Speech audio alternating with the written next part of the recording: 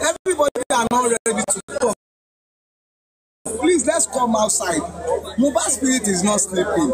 You can see there are some people that come from various places. Some people come from diaspora down to Nigeria. Some people come from Abeokuta, from a lot of places. Please, government, Lagos State government, Nigeria government, we need justice for our brother.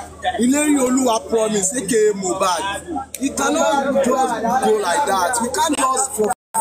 We are the youth of the country, so we can't just accept the defeat like that. It's not possible. It's 1 year already. It's 1 good year already. We are not seeing justice for our brother. It's not right. Please, I'm begging. Let's just come outside and say the right thing. What is really going on? Please, the last place. Mohbad, come down. Please, and it's beside Ikorodu.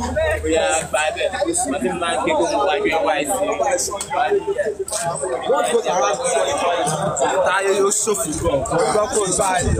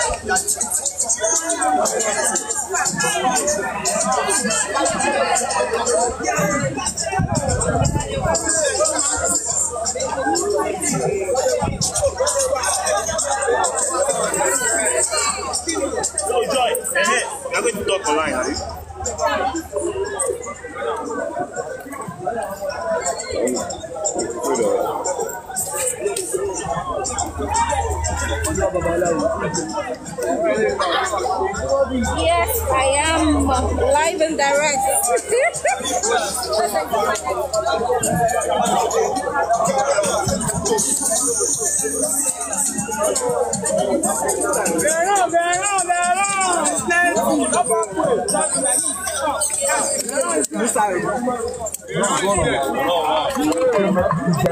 That's it, set. How much about you,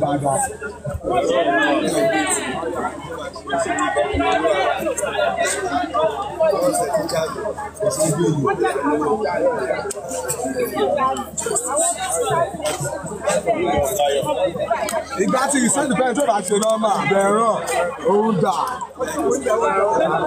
bẹ̀rọ̀.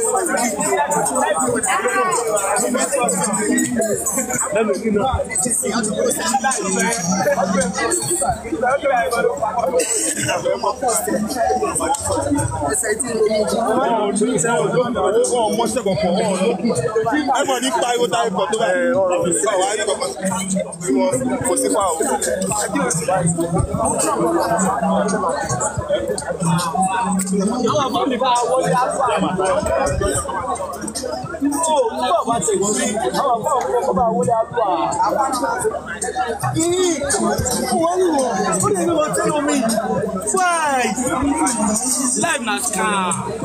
Live NASCAR.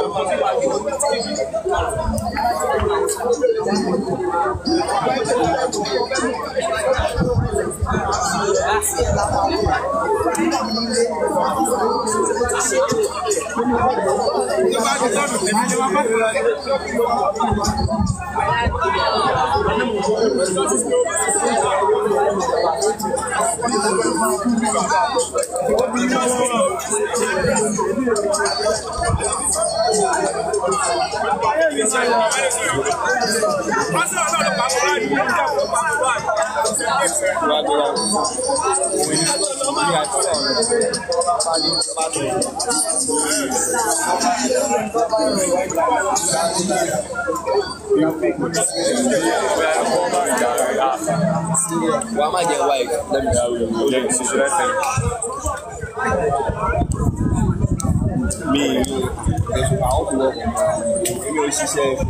see, I'll do a perfect job, but based on a couple for minutes, but I'll control the just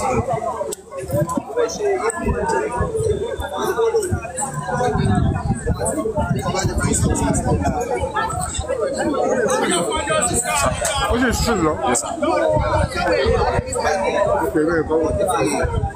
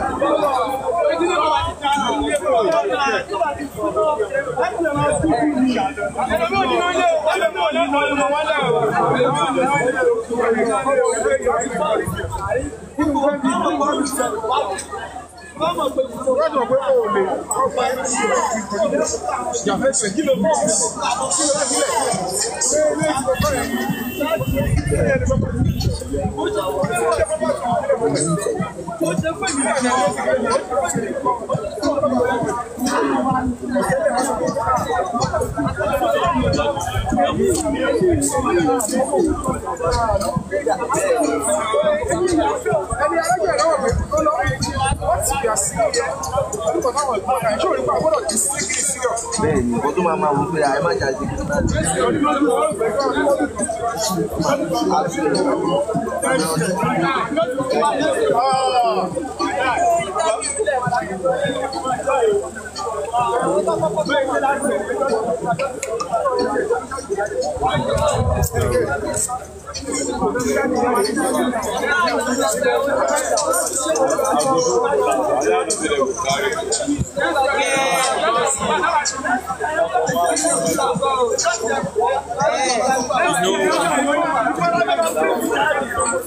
So that one was and I didn't dodge, and I don't sit down and say where I follow from like. You just sit down again.